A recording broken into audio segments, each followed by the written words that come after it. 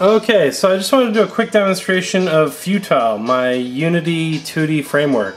So you can see here I've got a Unity scene open. There's only a single game object in the scene, and on that game object there are just two scripts. One runs the actual Futile engine itself, and the other runs all the game logic. So this is just a super simple demonstration game called Banana Adventure, and bananas fall down the screen and you tap them, and that's about it. So you know, it's running here in the Unity editor, but let's see it on some devices. That's the real point of this video. So over here we have an original iPad. Let's focus on the screen a little bit more. So this is an original iPad running the game. So I can, you know, tap on the bananas, and you'll notice there's kind of an additive effect when I tap on the bananas, and if I tap with two fingers, you know, it's fully multi-touch friendly. So that works. And then over here, I don't know how well I can zoom into this, but this is an iPad 3 running at Retina resolution. And again, everything just works the exact same.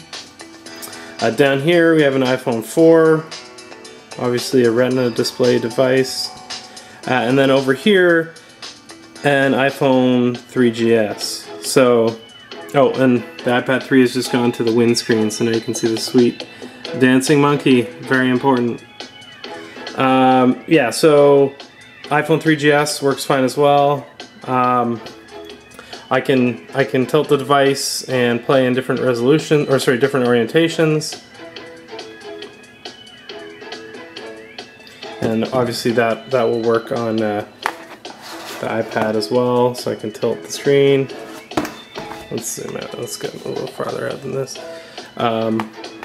Yeah, so I can tilt the device, and everything adjusts accordingly. Okay, so now back over here to the Mac for a second.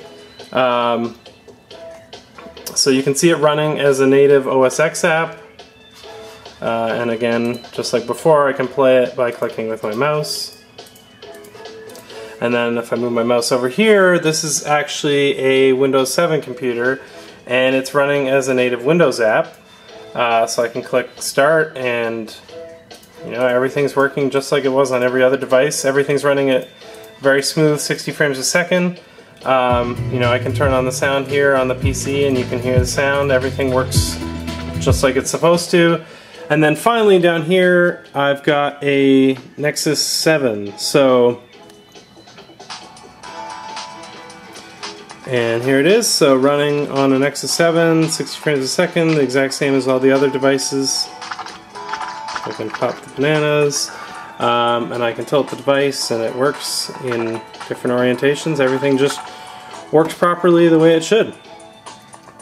So yeah, that's about it. That's quick demonstration of Futile. So you can get the source code and all the code behind this demo project on the GitHub for it, which is github.com/mattrix, MATTRIX/Futile, FUTILE. So check it out, let me know what you think. Thanks.